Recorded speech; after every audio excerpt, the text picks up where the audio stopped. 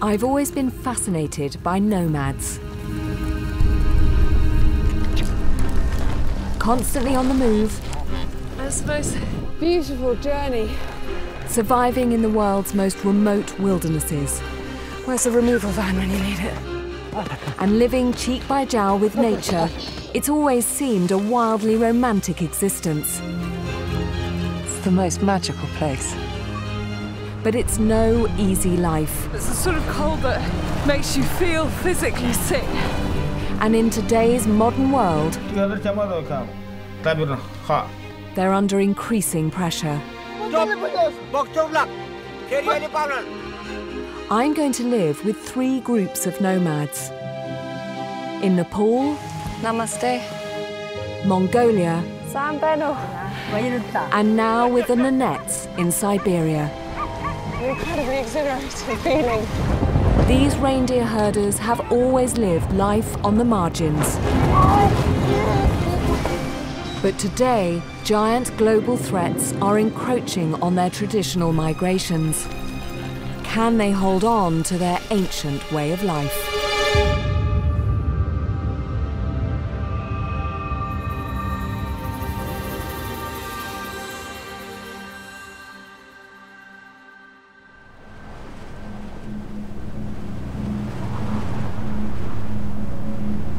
The Yamal Peninsula in northern Russia, a vast and frozen wasteland jutting deep into the Arctic Circle.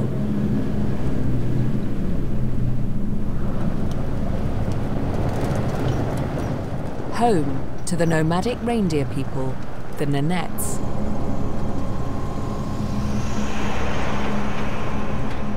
In their language, Yamal means end of the world, and if anywhere feels like that, it's this place. Minus 26 is the air temperature, but with the wind chill, it's minus 35.3.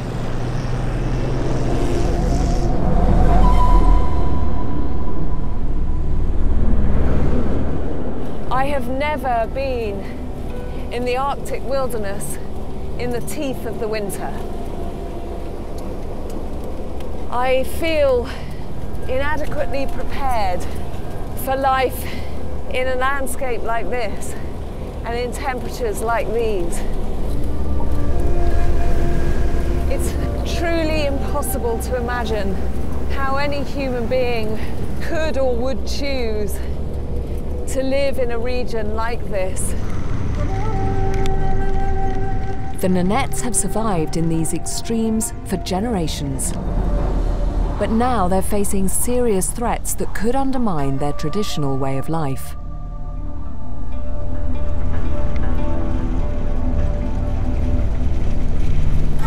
Like so many places in the world, this is an environment that's changing rapidly. Particularly with regards to climate.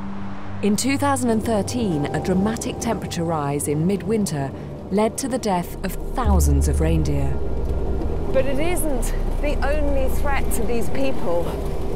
The discovery of huge reserves of gas in the northern peninsula have brought in machinery, have brought in roads, have brought in railways. This massive infrastructure supporting the gas industry is squeezing and blocking the Nomads' migratory routes. I'm hoping to find out how they're coping as these pressures stack up against them. It's early December, and our journey begins at the edge of the Arctic Circle in the town of Salakart. From here, 6-wheel drive trucks called Trekkels are taking us 200 kilometers further north. We've arranged a rendezvous with a Nomads family who are migrating south across the tundra, the barren permafrost of the Yamal Peninsula.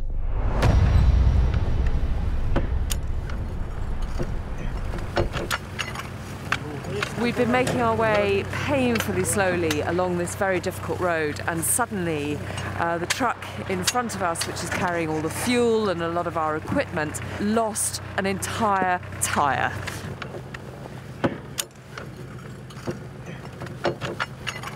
This is the size of the thing that we're dealing with. So poor Sergei and Igor are now having to try and work out how they can get this back on the trailer. Мама, что если мы... Сейчас я задомкрачу эту фигню?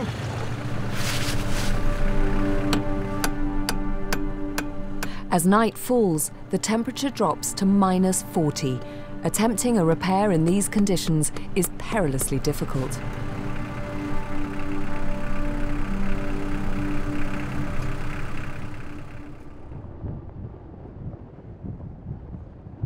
The trailer didn't get fixed last night, and we ended up here, which is one of these strange trading posts next to the railway.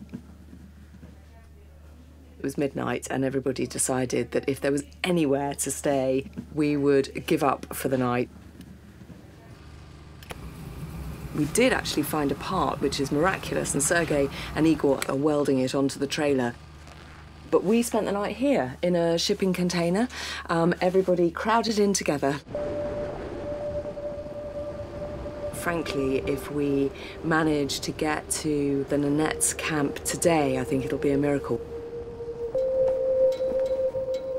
This remote trading post serves as a depot for Gazprom, the Russian energy giant exploiting the gas fields here. And as one of the many reindeer slaughterhouses that are dotted across the peninsula. In recent years, many Nomads have been forced to leave their nomadic lives. Some of them have ended up working here. I heard there was very bad weather for reindeer last year, and that a lot of herders like yourself lost a lot of animals. Получился двойной лет. Там нас вообще там.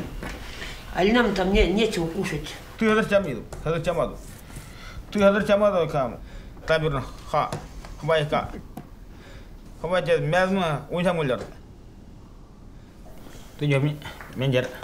Мань. Как обычно. Мы делаем, мы не. Я то он пярингу того. Я kan пясинга майдота.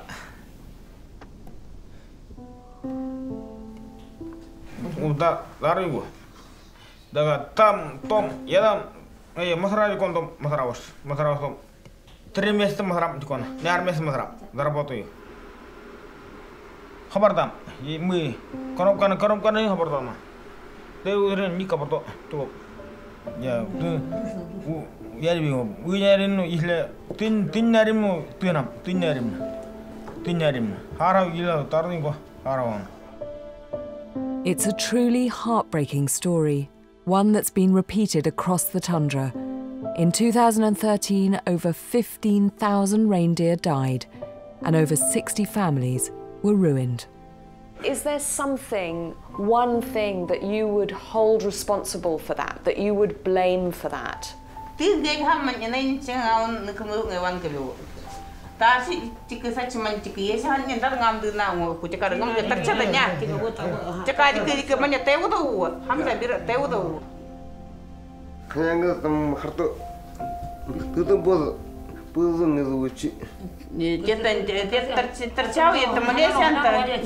Понимаете? А если мы свои законы топчем, допустим, сами себя не ценим, не уважаем, тогда нас никто как бы не будет уважать.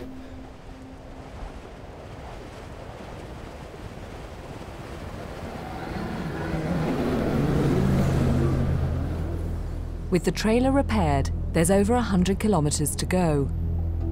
And the temperature is a staggeringly low -54.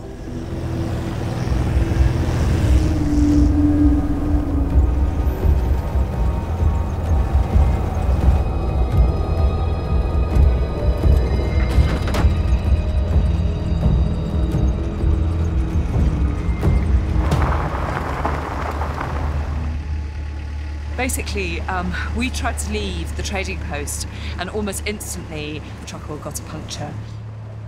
And as they were fixing that, the diesel started to freeze in both vehicles, so nothing is working.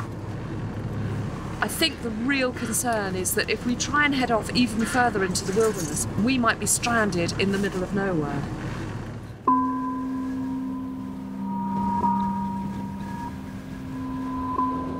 To make matters worse, the delays mean we've missed our rendezvous with the Nanette's family we had planned to stay with.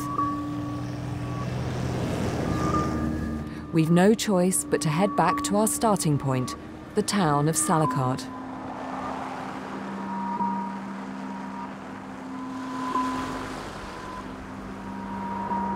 Being up there at that trading post gave me a real sense of, of another way of life. I just felt deeply saddened by the way that those people's lives had turned out. Those men were killing reindeer. Day in, day out, that was their job. And those were people whose whole lives had been about living with, living alongside, and looking after reindeer.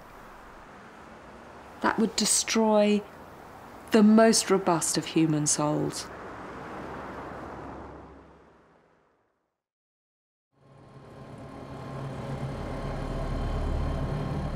Having missed the meeting with our original family, we need to find another group who will take us in. Our quest for a new reindeer herding family has begun in a different truckle, this one running on petrol, so hopefully it won't freeze up, despite the fact that it is absolutely bitter again outside, -35. We head for another slaughterhouse where we've been told Nanette's families are delivering their reindeer.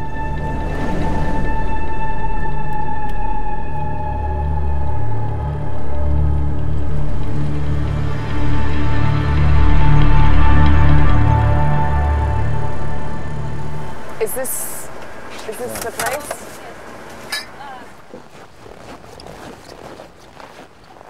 The slaughterhouse is over there.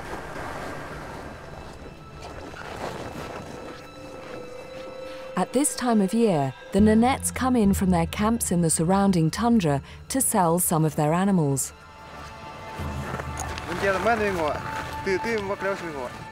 The cash they earn will buy what they need to survive the year ahead. Maybe we'll go up. Let's go up and see. It's an extraordinary but sad sight as the reindeer are rounded up into pens ready for slaughter.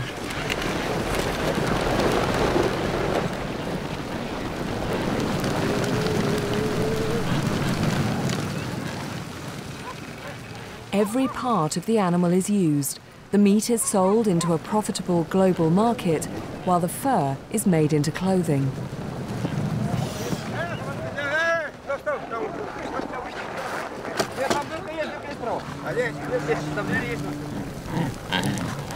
It's indescribably cold. It's the sort of cold that makes you feel physically sick if you exert yourself in any way.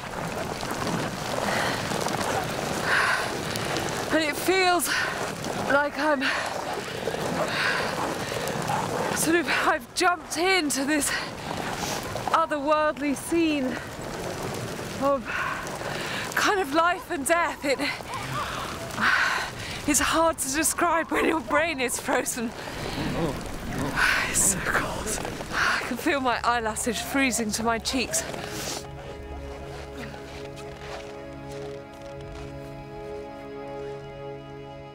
The Yamal Peninsula is home to the world's largest reindeer population, with 600,000 animals looked after by 15,000 nomads. It's rather sad that my first view of the reindeer here is the ones that are about to be slaughtered. But I suppose what they also represent is the survival for another year of the people who own them.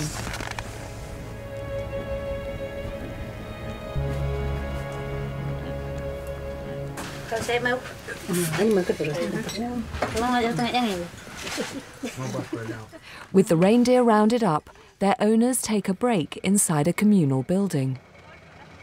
Good? Should we do that one as well? Ready? Oh, let's go.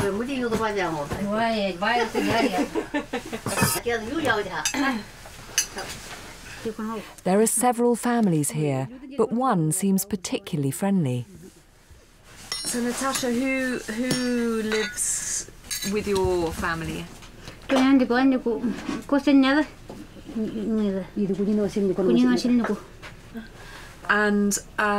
will you be migrating again when you're finished here, Natasha? Would you allow me to come and learn from you about the Nanette's way of life? Women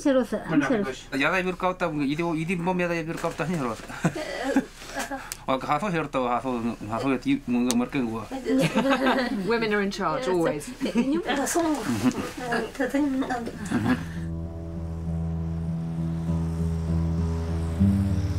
We set off for the family's camp, Natasha and her daughter guiding the way while Kostya travels back on his sledge.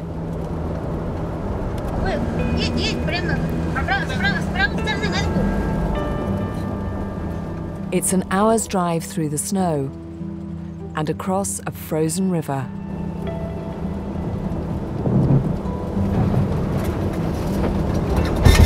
Sorry. That's okay. No, you're doing good driving, Daniel, don't worry.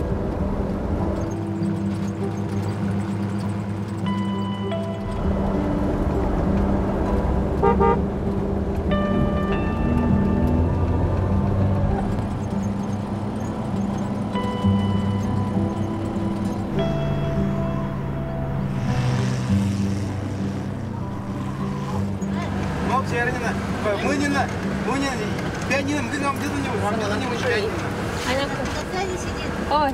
На связи, да? She is trying to call. Связи рыгырка, соны не маркиза. Юнгу. There's a man up the tree here. I was thinking, what on earth is he doing? Apparently he's trying to get mobile phone signal. This is modern nomadism for you. Oh, it's beautiful, look. Хуюмя. Natasha. Natasha and Kostya are nearing the end of their 500-kilometre seasonal migration. At the moment, they're moving every few days. They're travelling with two other families. Next door is Yegor, Kostya's brother, and in the third tent, or chum, is their friend Vitaly.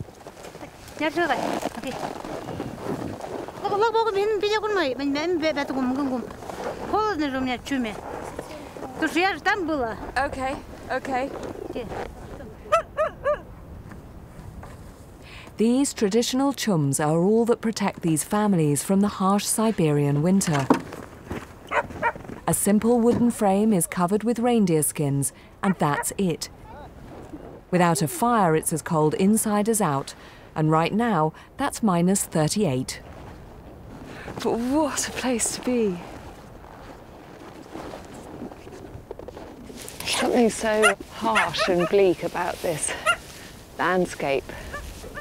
And it seems amazing that these little pyramids of snow are enough to keep whole families alive in conditions as harsh as this.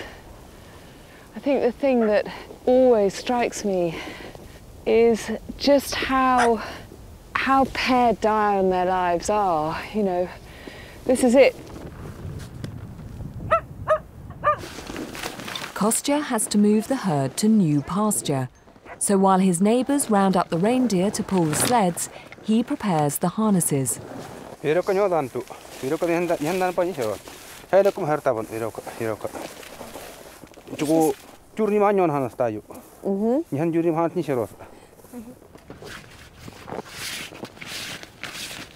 So is it the same rule for children?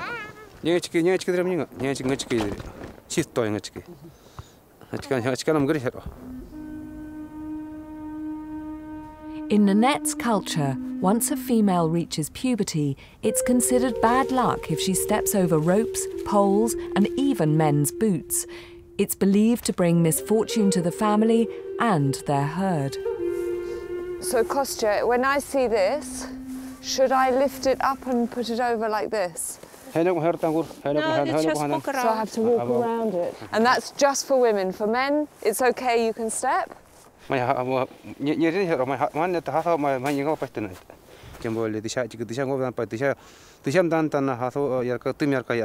Okay. These ancient beliefs are part of the Nomads' animist faith. They believe everything in nature possesses a spiritual force. When women start to menstruate, they become directly connected to this force, known by the Nomads as Saya May.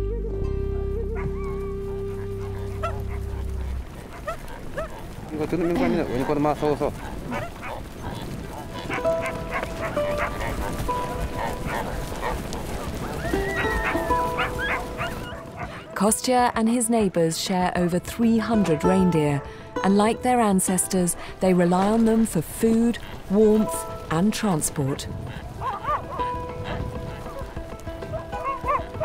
The three families own individual animals, but they all share the workload. Amazingly, Kostya, Yegor and Vitali can tell each animal apart, even at several hundred meters. Oh, we got it. Good shot.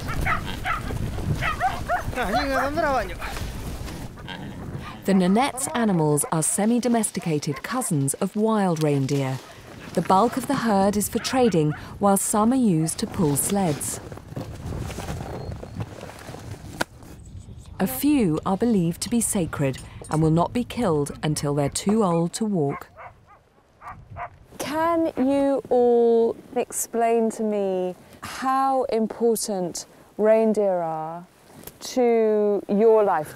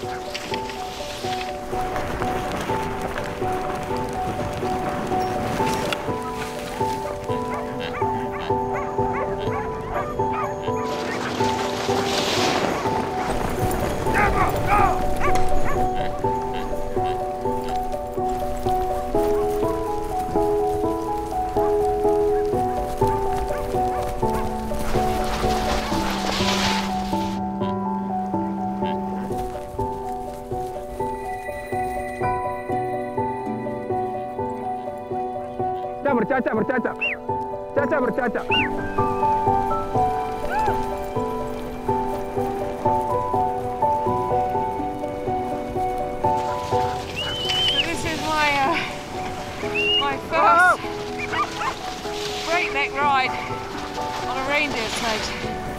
It's an incredibly exhilarating feeling. We're taking the herd out to new pasture for the night. It's a 4-kilometre ride.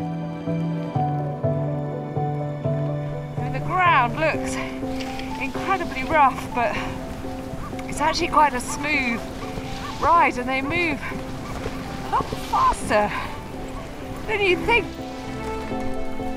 The men's days are ruled by caring for their reindeer, making sure they get enough food and protecting the herd from predators like foxes, eagles, wolverines and wolves.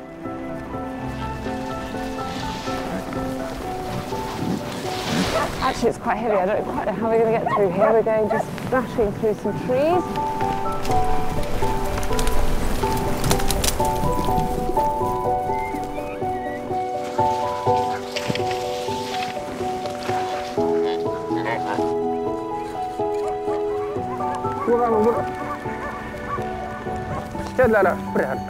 After half an hour, we arrive at a clearing. The reindeer scrape through the snow to reach the lichen below. Remarkably, it's all that sustains them through the long winter months.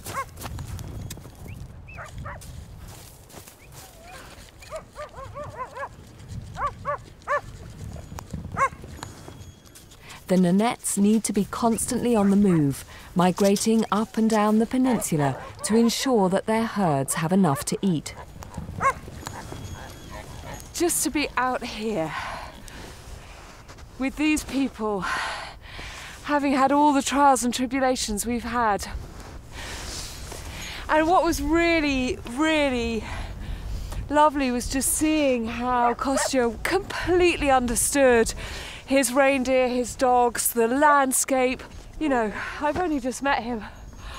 I think I've lost my heart. And this little puppy, you did well, didn't you, Little Tail? You can see he's clearly learning from the other dogs. And when the other dogs are all going, "Arr, arr," this one's going, "Arr, arr." See? Go on, do it again. "Arr, arr." Go on, Little Tail.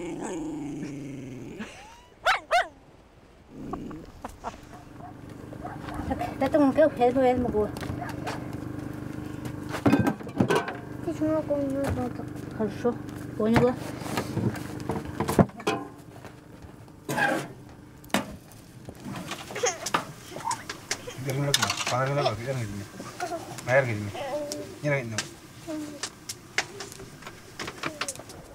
We all bed down in the chum together, the family on one side, the crew and I on the other.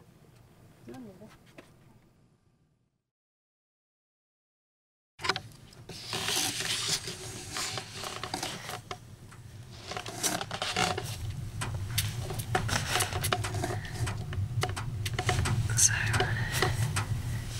I'm not quite sure what time it is in the morning. They've been amazingly hospitable, these two. They absolutely refused to let me and the crew sleep in a tent. They thought we'd die. So we spent the night here in the chum, and I think this is where we're going to be for the next week. Quite tired.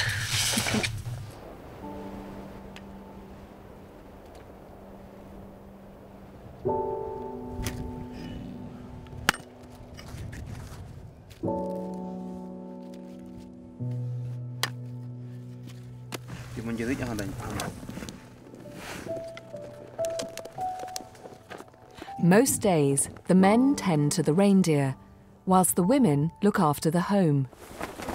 And these strict gender roles also extend to the dress code.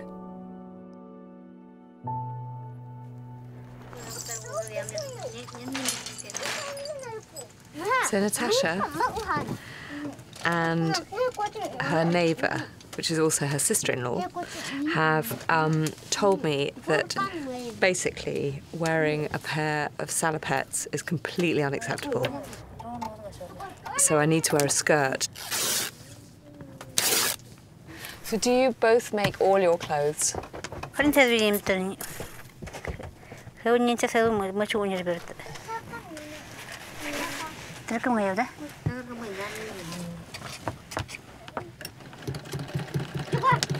So Natasha, how did you meet Kostya?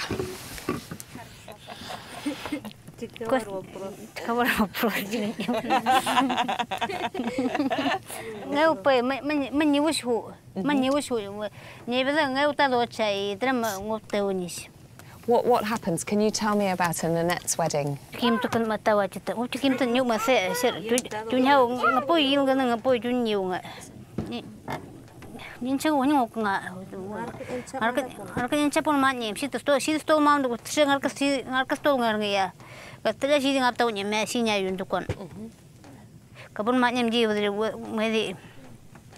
So when your sons are older, will you do the same for them?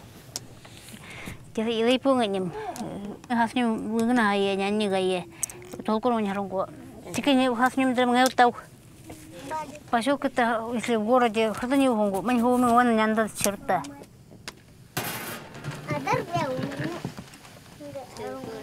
so I put it in like that.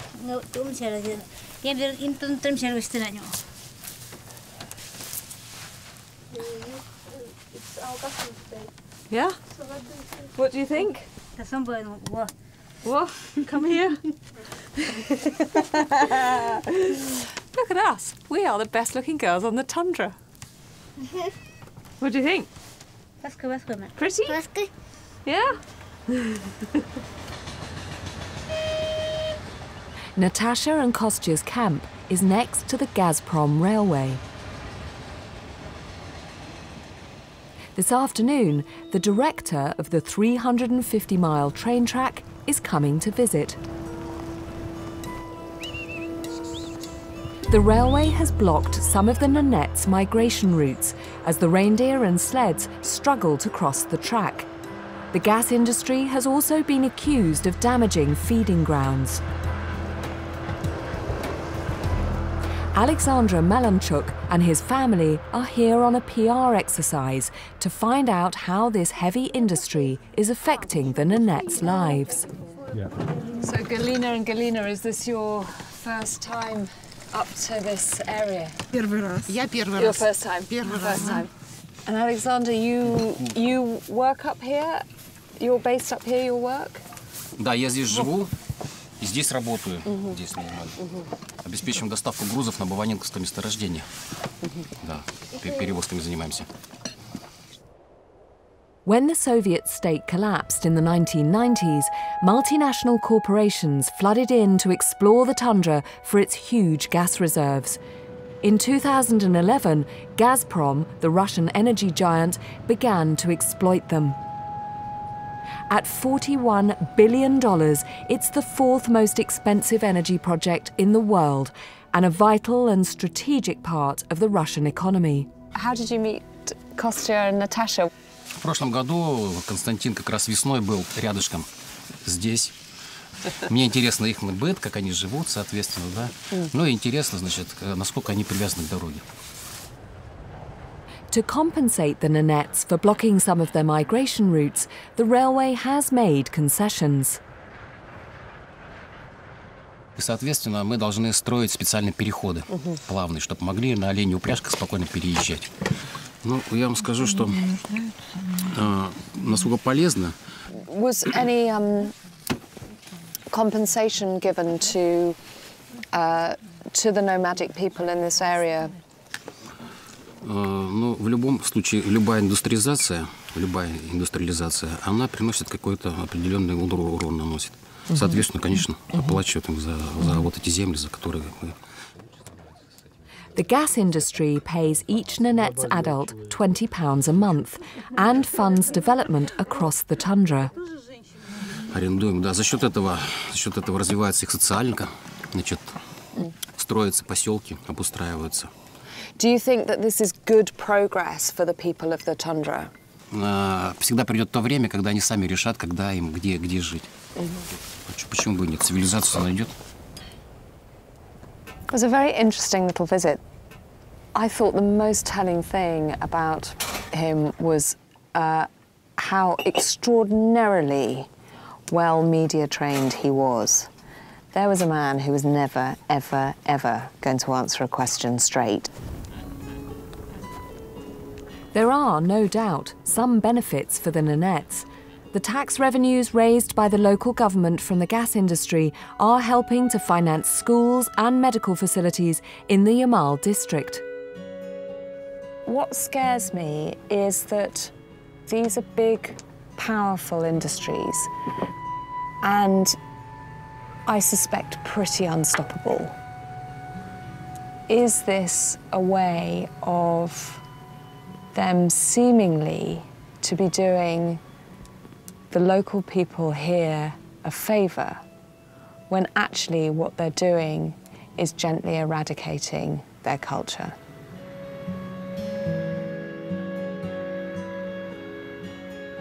With gas production planned to treble over the next 15 years, the impact on the Nomads is only just beginning.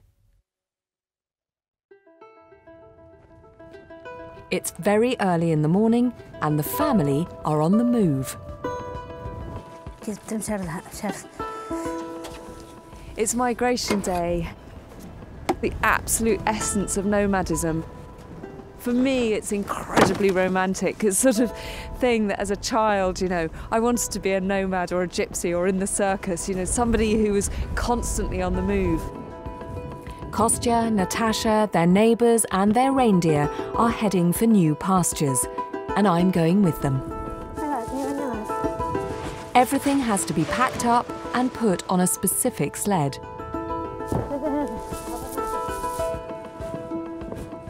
Literally 5 minutes ago, everyone was sitting around, very relaxed, having tea, and then suddenly the whole thing is dismantled in what seems like moments.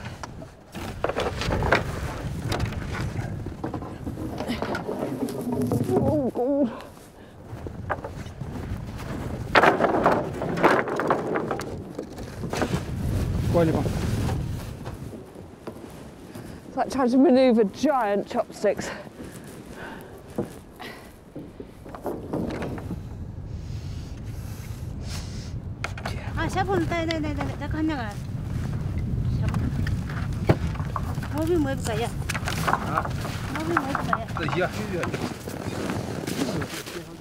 It's taken 3 hours to pack 3 families and their entire lives onto 33 sleds.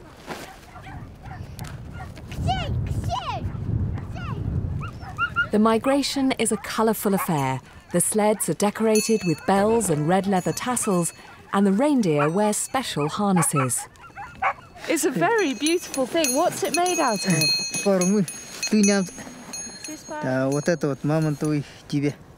This is mammoth. Really? Do you still find mammoth sometimes out in the tundra?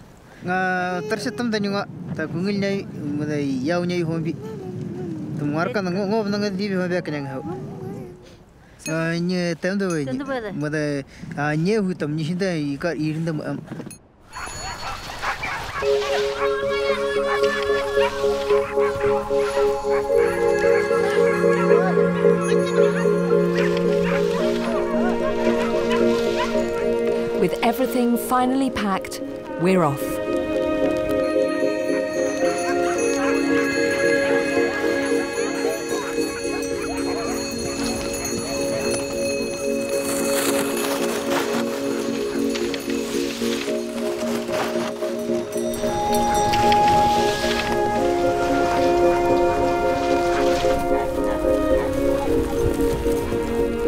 We head down the ice road alongside the railway, with the herd following behind.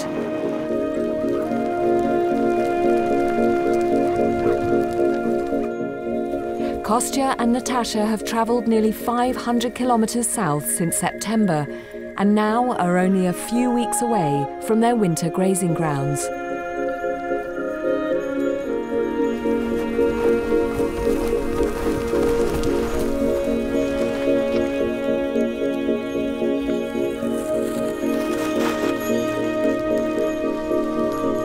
Dusk's falling as we head off the road and onto the wide, open tundra.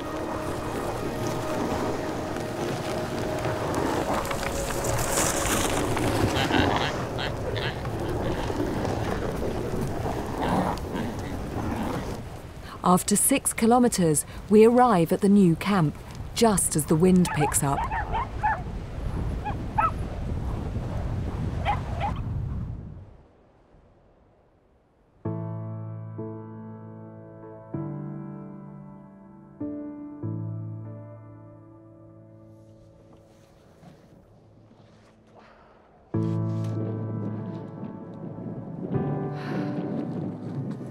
So this is our new home. What I'm really getting the sense of is this relationship between them and their reindeer. It's a symbiotic relationship which allows people and animal to be up in this really wild place and to not just to scratch a survival, but live a kind of enviably successful way of life here.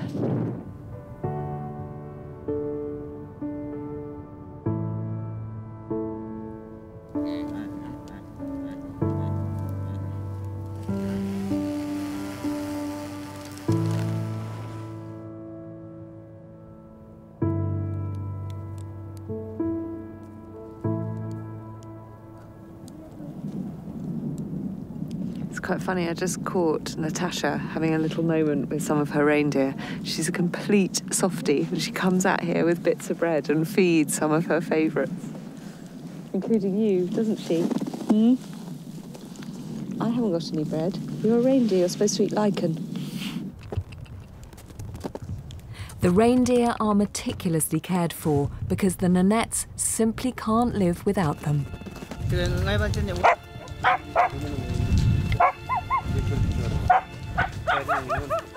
Reindeer meat is the staple food, and one animal can last a family up to a month.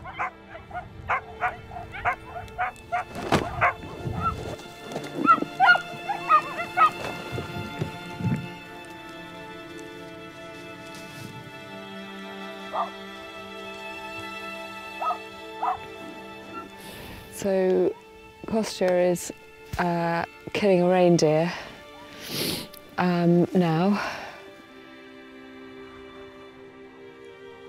And he stuns the animal first with the axe on the top of the head. And then he stabs it in the back of the head and then straight into the heart. And the animal's dead already. This is a non-breeding male that's been kept specifically for meat. Nothing will be wasted.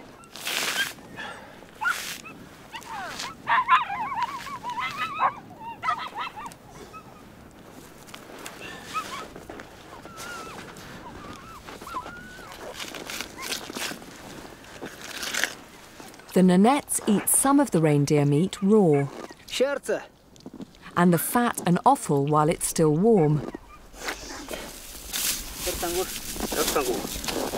It's a delicacy to drink the blood, which is salted to stop it congealing. Very small, Kostya. But the biggest treat is the warm, raw liver. So I take all of it, like this, and can I have half of it? Можете не полностью сувать всё.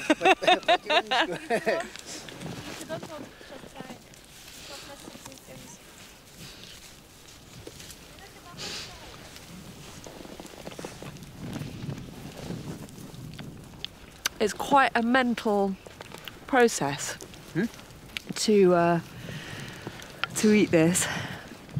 I can't say I'm enjoying it terribly much, but it's actually a very mild taste and an oddly kind of quite a crisp texture. You sort of expect liver to be soft because I've only ever had it cooked before.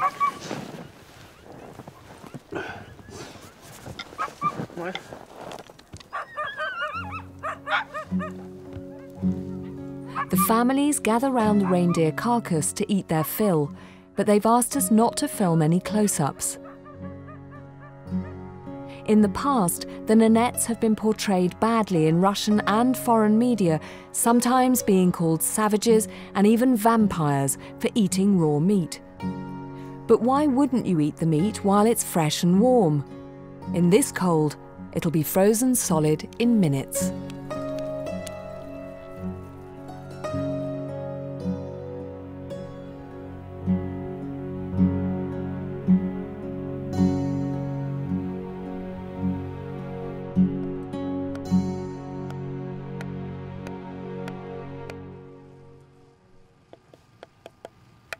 The Nonettes make almost everything they need: their sleds, harnesses, chums, and all their clothing.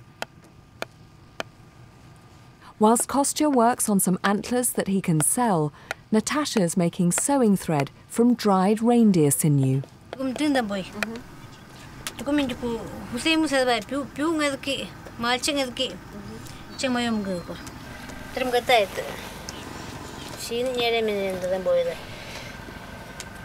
I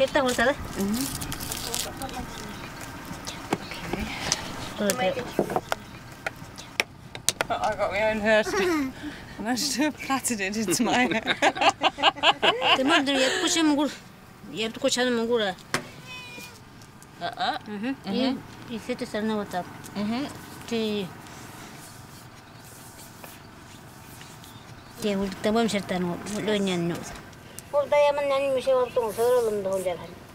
Don't tempt me.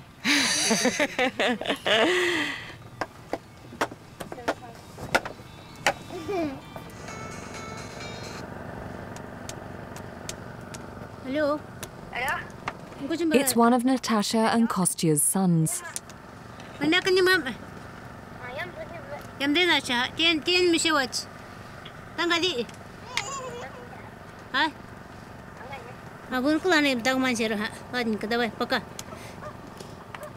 Their 3 sons are away at school. It's the legacy of the old Soviet system which provided education for all Nonettes. Most children have to board as their parents are constantly on the move. Is it hard to send your children away to school?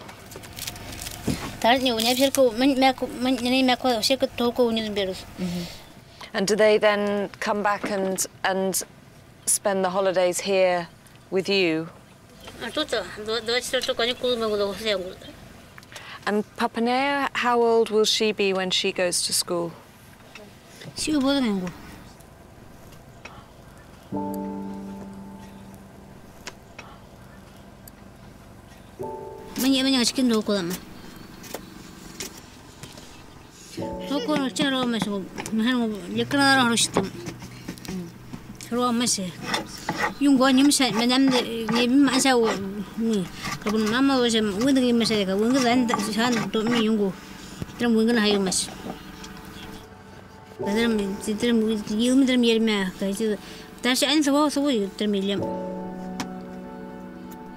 Natasha, get her on the subject of education, and you can see there's a slight sort of mistiness comes over her. She would love, I think, to have gone to university. And although Kostya and Natasha feel very rooted here to the tundra, it would be interesting to see what choices their children make. And I suppose the reality is, will they actually be able to make that choice, or will gas extraction and climate actually take that choice away from them? I don't know.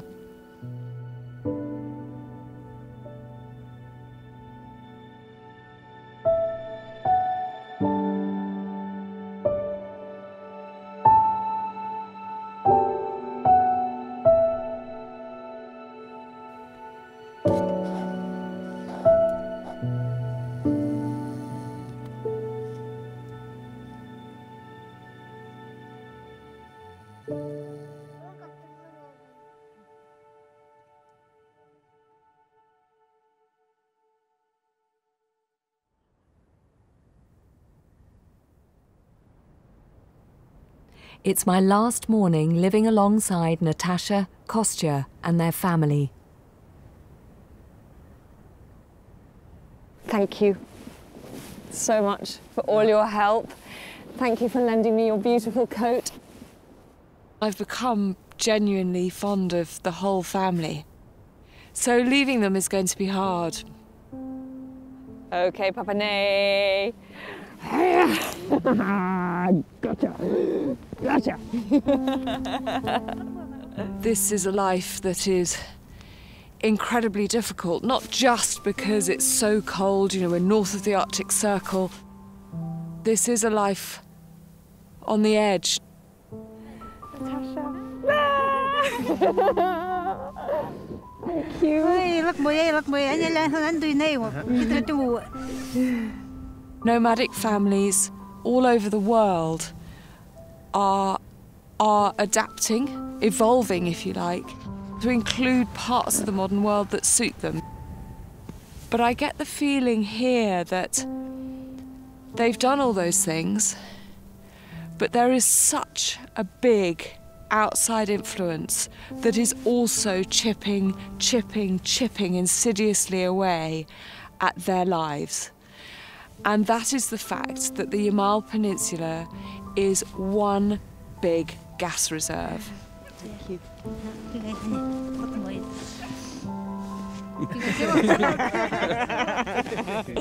Thanks, Kostya. Спасибо. Frankly, a few nomadic people are not going to be able to stop that level of development. And I really hope I'm wrong, but I'm just not sure, and that makes me feel genuinely sad. Next time, I journey to Mongolia. It's the most magical place. To live with a family of nomads who are adapting to the modern world, deep in the Gobi Desert. But life in this wilderness is still dominated by the power of nature. Like any good Mongolian spring day, it's starting to snow. As storms and predators constantly threaten their nomadic way of life. I can't stand here and say, don't kill that wolf. It's not my place to.